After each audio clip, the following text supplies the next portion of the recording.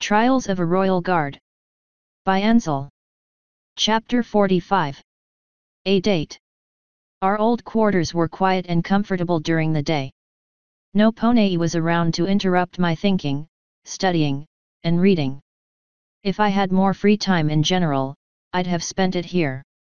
In the near future, we'd be moving to our new house and I was certain I would start spending less time there, too. Such was the way things worked for me. Me being home was all part of an elaborate plot I'd concocted. I'd told Crystal I was going to work, walked out the door, and flew up onto the roof. The part that really sold it was the fact I was in my armor.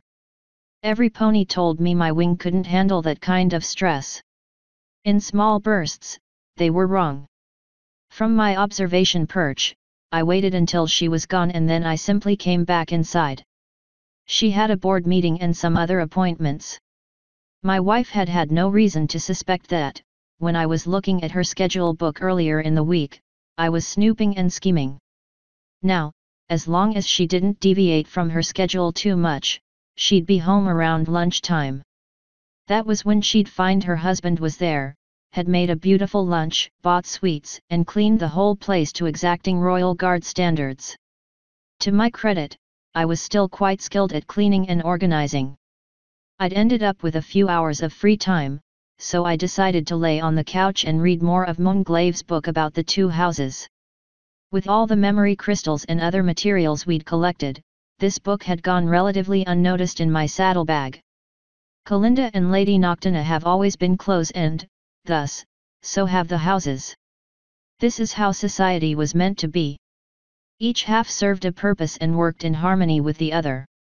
While my lady and Kalinda were both in power, our kingdom knew a great deal of prosperity. Kalinda was an alicorn? One of Nocturna's time? That went contrary to what Minister Sombra had told me. What he had said hadn't seemed like a lie, and how would it benefit him to do so? That didn't make any sense at all. Then again, maybe this reference to time prior to them being alicorns? That still wouldn't make any difference to some of the facts. Minister Sombra had said ancient. The next time I saw him, I'd try to pry a little more. Perhaps there was just a misunderstanding. Kalinda and Lady Noctina have always been forward-thinking. Lady Noctina took to this to the extreme with an almost prophetic view of the future. I feel obligated to note that this should not be confused with the power of Kalinda's oracles. My lady is simply so observant she often knows what those around her are thinking by glance alone. Kalinda's oracles. Nimbus Knight had mentioned oracles in his message to me. He'd been associated with one, and now so was I. Had these two alicorns been planning this far in advance to go up against their enemy? How was I even sure they were on the right side of this conflict? Lady Noctina also has a way of encouraging ponies to make tough choices based on logic, reasoning, and anticipation. That has been a large part of her grooming of me. Instead of giving me orders, she gives me choices. I'm merely meant to figure out which one is correct or, as she says, most correct. In contrast, the education of my peers in the House of the Day is far different. Those alicorns treat their vassals much like sisters instead of subordinates. Their familiarity is off-putting. Despite my misgivings, this strategy is, objectively, as effective as our own. Things sure don't seem to change much in 1,000 years, I muttered to myself. I should note, however, that many of the most difficult and challenging tasks are left up to our house. Kalinda has a saying, "What is done in darkness is best left in darkness." It is her polite way of saying she doesn't want to know all of our business. That is why I feel that my peers in her house have not truly been tested equally. It is for that reason and a few others that I continue to struggle with the challenges of pairing 3 knights from each house into a cohesive unit. Despite my objections, there is no negotiating this with Lady Noctina. She has made it clear that this was Kalinda's last desire and part of the agreement to create the virtues. My lady is many things, but an oath breaker is not one of them. I too am many things but, most of all, I am an obedient soldier. As such, I will continue to train this misfit group of ponies within the conservatory, regardless of the fact that the challenge ever grows. While Nimbus Knight and his peers are wholly compliant, Augury and her sisters question everything. It isn't enough for them to know they need a skill. They insist on knowing why. Why? Why? Why? Always why? Moonglave's script here was a bit more angry. It was clear that he'd been pressing the quill harder into the page. The intention was obvious. If Augury was anything like feral, I can't say I blamed him. There was a subtle rattling of the doorknob and I quickly tucked the book under our couch. That passage had been fascinating, but I'd already made an agreement with myself that today would belong to Crystal. Moonglaive has been waiting 1,000 years for me. He could wait another day. It was showtime. I draped myself across the cushions and tossed a wing straight up. My beautiful wife would come in, see me, and nestle under it when she realized that I was home and waiting. Crystal trotted through the door, levitating several grocery bags behind her. We briefly exchanged glances and she went to start putting her purchases away. That was an odd reaction. Had I lost my touch? Was she playing a game with me? Perhaps she was being diligent and wanted to make sure nothing was spoiled. It only took her a few minutes to finish that chore before she started to trot towards our bedroom. So that was her game. Seduction by groceries. It wasn't our normal thing, but I wouldn't dare complain. I rolled off the couch and followed behind her.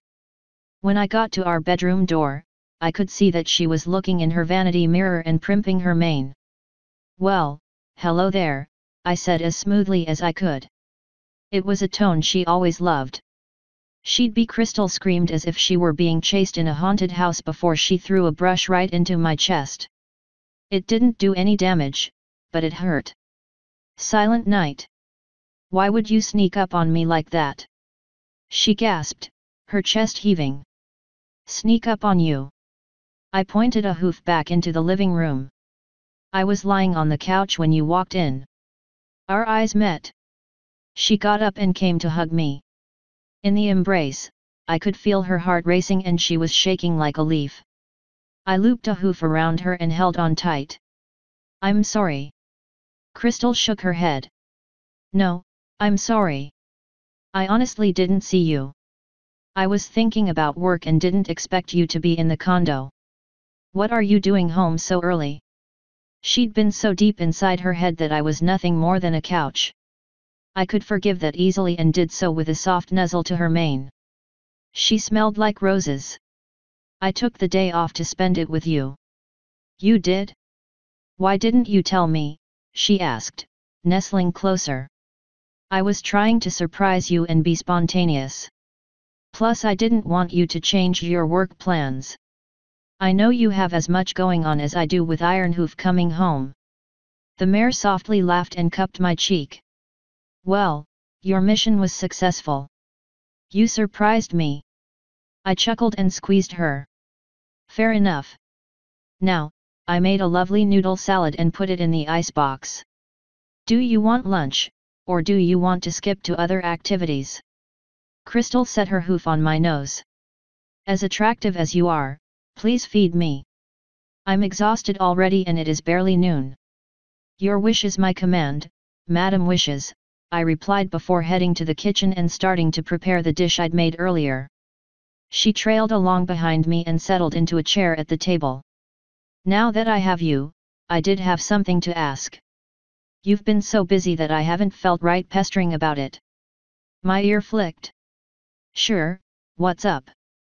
She probably wanted to know when the house would be done. "You're working a lot lately." "That isn't a question," I replied, setting a plate in front of her and filling it with the chilled noodles and vegetables that had been coated in a tangy vinaigrette. Crystal nodded. "No, I know. I just mean, you're working a lot lately, like you used to. So, I wanted to know if you were working, like you used to." She was being coy, but her tone conveyed all of the meaning. There was concern and fear in it. I set a fork in front of her and kissed her cheek. "Yes, I'm working like I used to. This time, it is sanctioned and I'm not alone. Sunny, Miley, and Dream Pop are in on it." This has to do with your last trip, she asked casually as she started to eat. Settling across from her, I nodded. What's going on? It is honestly better you not know. The fewer ponies that know, the better. Crystal sighed and set her fork down. Are you going to disappear? No, I don't think there is any chance of that at all. I'll still be coming home to you, sweetie. This isn't like before. My wife looked across the table at me. I thought it would be over when the war ended. Me, too, but believe me when I say that this is important. If it wasn't, I wouldn't pursue it, but Princess Celestia and Luna are counting on me and my team. Most of the work is investigative, I promise. Investigative. Crystal repeated. I held up a hoof. Stallion's honor. Her magic surrounded her fork again and she started eating. If that changes, you'll let me know? So I know how worried to be. Of course, I promised. All right, then let me focus on the fact that my husband surprised me at home with lunch. Lunch, strawberries, sweets, and himself. Crystal perked up. Well, that is quite a surprise. She was pleased, so I was pleased. My wings ruffled. We'd navigated a difficult conversation and it had gone well.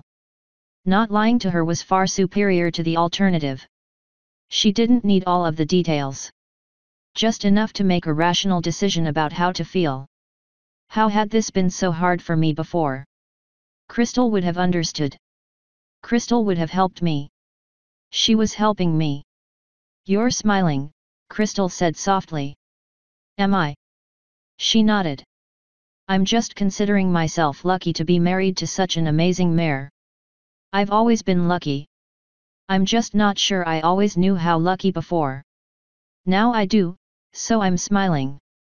Crystal's magic lifted her fork and wagged it at me. Yes, yes you are. You just be sure you remember how lucky when you're galloping around at night doing whatever it is you're doing. I brought my good wing up in a crisp salute.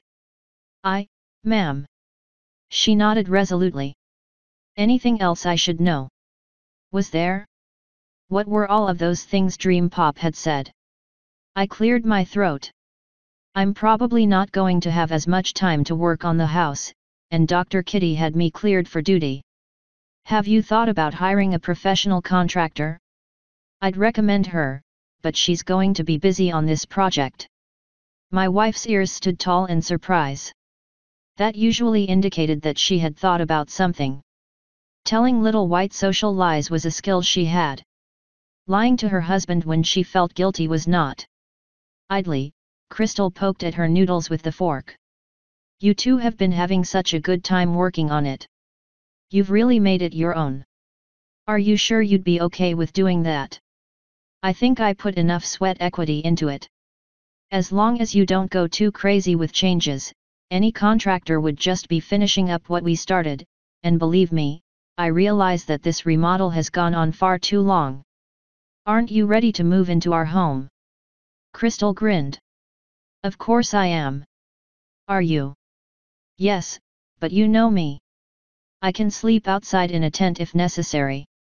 You're the fine, upstanding Canterlet lady. The rising star. The mare that runs it all. I accented my point by waving a hoof like a meteorite streaking across the sky. Oh, hush. It isn't like you're not a household name, too. My wings ruffled again. Yes, but at least your name is associated with something positive. The words came out bitterly. Far more than I'd meant to. They'd just popped out. My wife bit her lip. Whatever jovial feeling we'd been sharing, I'd just succeeded in sucking right out of the room. I waved a hoof, trying to disperse the words into the ether. I'm sorry, that wasn't appropriate. To be honest, I'm not sure where that even came from. Listen, sweetheart, I'm just proud of what you do. It matters. It helps ponies. You're a hero, Crystal. Thank you, sweetie, she replied before going back to her noodles. It wasn't long before she'd eaten them all. There was no dainty Canterlet lady there. She was hungry and ate like she was. When we'd been dating, she'd never have allowed me to see her wolf down noodles. It was kind of cute. Once she'd done that, she looked up at me slyly while gently wiping her mouth with a napkin. Now that I'm fed, do you know what I want now? I sure hoped so, but it could have been the sweets. Crystal loves her sweets. Play it cool, silent, make her work for it. Why don't you tell me? Crystal nodded and slipped around the table. She nuzzled my cheek and sent the hairs of my coat on end. First, I'm going to go take a hot bath and get perfectly clean. I'm going to scrub everywhere, silent. Yet. I whispered, my wings fluffing up a bit. Yes. Then I'm going to strut right back out here and sprawl across the couch. That was quite a scene to imagine. Dangerous, too. What would the neighbors think? Yet. Yes. And then, she stroked her hoof along my tufted ear, sending shivers down my spine and causing my tail to twitch. Then. Her tone changed immediately to that of my normal wife. I'd be eternally grateful if you'd rub my hooves. I had to stand all yesterday and today. Can you do that for me, stud? Tease. Magnificent tease.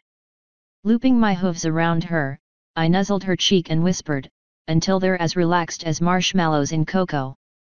Crystal softly kissed my lips and then drew away from me. While she took a bath, I'd have plenty of time to clean up the kitchen, set the mood, and calm myself down. She was going to make me work for a living. I shut the blinds, set out her favorite candles, and put a pillow at the head of the couch.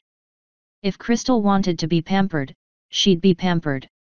She rarely asked for anything, and this wasn't a big request. Oh, silent, I'm ready, Crystal purred from the door of our bedroom. She was wrapped in her thick pink robe, standing on her hind legs, and stroking the doorjamb with her forehoof. My hoof clenched. Come along, my queen. Your humble stallion awaits your hooves. Crystal tip-trotted across the room and, as promised, sprawled out on the couch in the least ladylike pose imaginable, her hind hooves poking out. I took the left one into my forehooves and started to massage it. That elicited a content sigh from my wife. Are you sure you want to have a career, silent? You can be my pool colt, you know, Crystal whispered. Are you sure you can pay me enough? I teased as I continued to work on her hoof.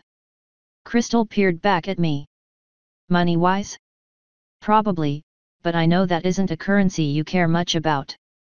No, Silent Night prefers trade in kind, and let me tell you, Buster, I may be a lady, but I trade like an Arabian mare.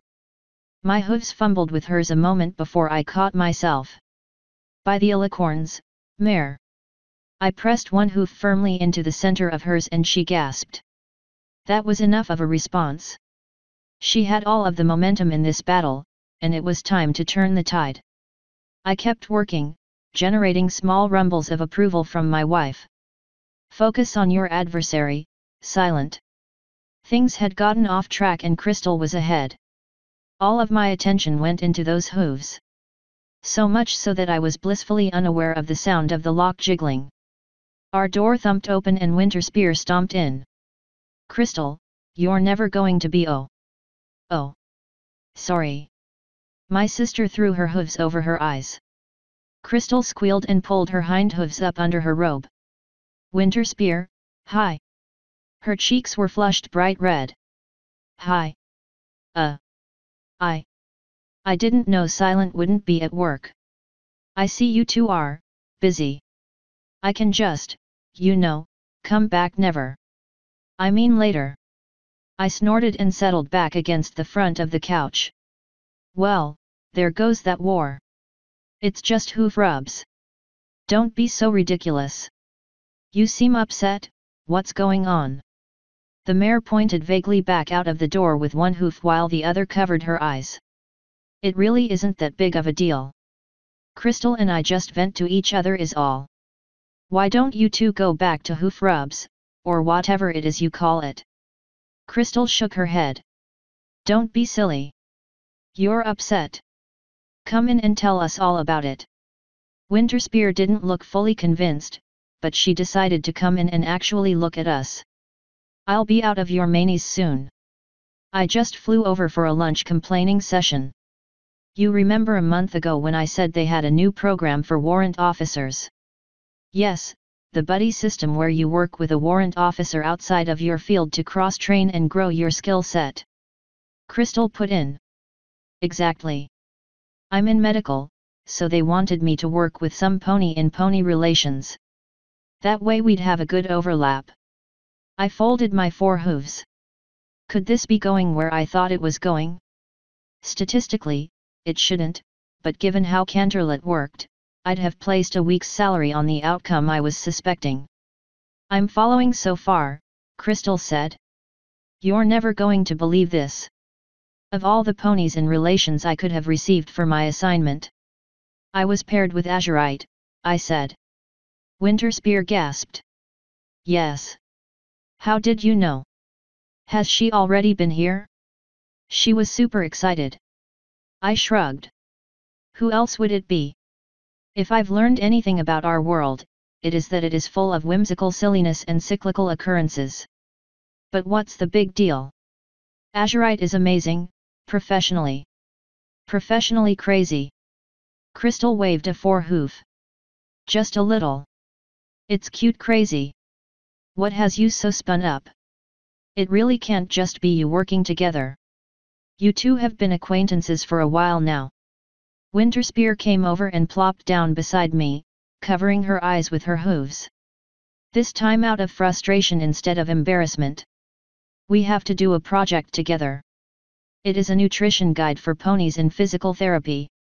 We've been brainstorming all morning and we haven't gotten anywhere because all she does is name characters and come up with backstories for them. Surely it isn't that bad, Crystal soothed. Oh yeah? It is a nutrition guide. Why are there characters? Why do these characters have backstories? We're supposed to teach ponies to eat correctly so that they heal faster. I poked Winterspear. Perhaps she thinks silly characters are fun, or she misunderstands the assignment. Oh no, she understands it, and before you two think I'm being picky, let me tell you this. So far, she's decided the good food is naval-based and the main character is Captain Pancake of the TMS Sunny Side Up. His first mate is Mr. Haybacon, and they're also secret lovers. Now how this helps recovering ponies eat appropriately for optimal healing, I'll never know. We haven't even really discussed whether or not pancakes and haybacon should even be on the list. I set my hoof on Winterspear's shoulder. Invite Soren to the next working session. I think he'll be able to help you rein her in. Otherwise, try to enjoy it. That actually sounds cute. Maybe ponies would respond better to that sort of thing. You just need to find a way to make it useful. Crystal nodded. I agree. Perhaps you could distract Azurite by having her draw pictures of her characters. She's very creative. Have you seen her clock? He's the best dressed clock in Canterlet. Possibly Equestria. While she is doing that, you can gather all of the pertinent information. Then focus on how these characters work together to make a balanced breakfast. Winterspear groaned. I'm not a writer. I'm a guard. I help ponies get physically fit again. How am I going to create a balanced breakfast story? My wife slipped off the couch and looped her hooves around my sister. They nestled their foreheads together. You're creative and smart. You can do this, and if you need help, I'm right here. Winterspear sighed and finally smiled. Thank you. I really appreciate it, and that you let me get this off my chest. I'm going to go, though, since it was clear I interrupted something special. She squeezed Crystal and then kissed my cheek. You two are the best. See you later. And as fast as she'd arrived, Winterspear was gone. I'm glad we'd helped her, but that had truly interrupted the mood. When I settled back, getting ready to blow out the candles, Crystal thrust her hind hoof right out in front of me. No pony said you were done, Cabana Colt. Or perhaps not. Wore back on. I grinned and lightly took the offered hoof. Yes, ma'am. It was time for that momentum shift. I gripped her hoof tight and started tickling it. That would show her. Author's note. If you are enjoying this story, please consider taking a look at Crystal and Maya's website quillandblade.com for extra content such as mini stories, an Ask Us form to submit questions, responses to said questions, and special rewards for the awesome folks who support our Patreon. End author's note.